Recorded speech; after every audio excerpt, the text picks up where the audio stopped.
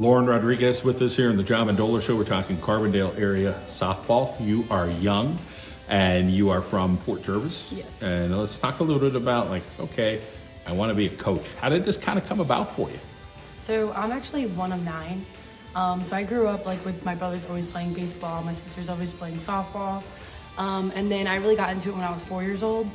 Actually, my high school coach was my coach throughout middle school, high school, and travel. So then just like always like being around him, I knew that I basically, like my end goal was to be like who he was. He runs a recreation back at home. And then like I said, like he was always my softball coach for every level.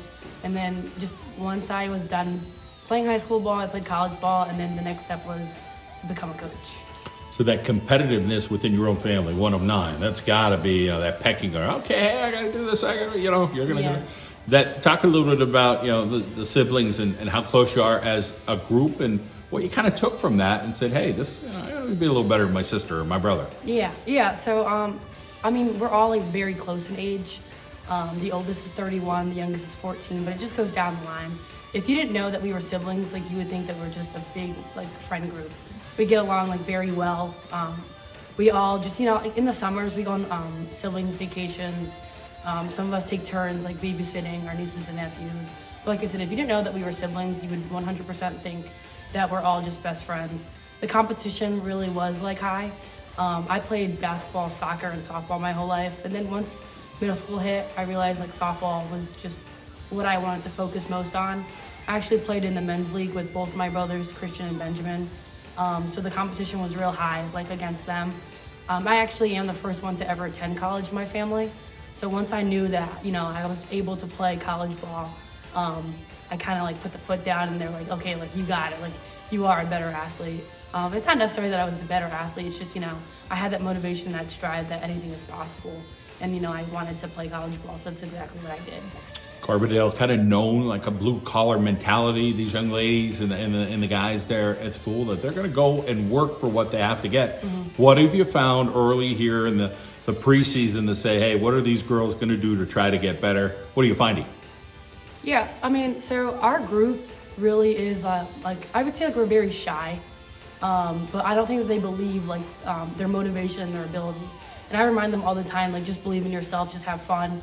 And that's exactly what they're doing. I mean, I helped out last year and the group just fell apart a lot. We just had 2 scrimmages and the scrimmages really were just like, we were just well put together. I mean, we fell apart and I told them like, you gotta pick yourselves up, just don't fall apart. And that's exactly what we did yesterday. So like I said, like we played on Monday and we just fell apart. And then if you saw us play yesterday, like everything that we were putting in for practices and outside of practice, we do a lot of like team bonding, a lot of communication drills and just like new things. Like again, like as like a young coach, I just was an athlete 2 years ago. So I'm teaching them as well as them teaching me. And like our competition is there. Again, I don't think that they believe or know how good they are, but I really think that I could see us at the end of it. Doing some good things. Let's talk a little bit about building. You hear about it a lot of learning how to win, learning how to compete. And again, you lived it with all the siblings they had, but that confidence component, and sometimes on the young lady end, that confidence sometimes might not need to be where we'd like to see it. Mm-hmm. But you got to start with some of the basics, pitching and catching and, being able to put the ball in play. Right, yeah. So talk about some of those basics of hey, we're going to try to find an arm and keep it going. Yeah, I mean, like I said, being new at this, I have, some seniors that have been playing. We don't have a JV team right now, so even like the freshmen now, they're not on JV, they're on varsity.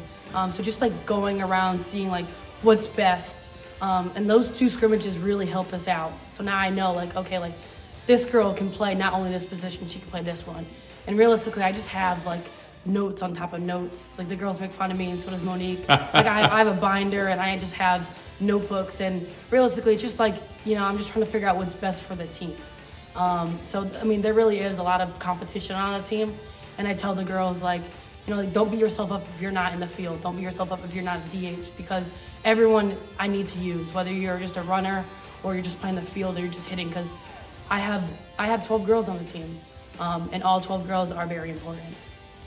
Well said. You're a young coach. You're going to be as enthusiastic, as positive as you can with them, and hopefully build something there at Carbondale area. We wish you the best this season. Thank you.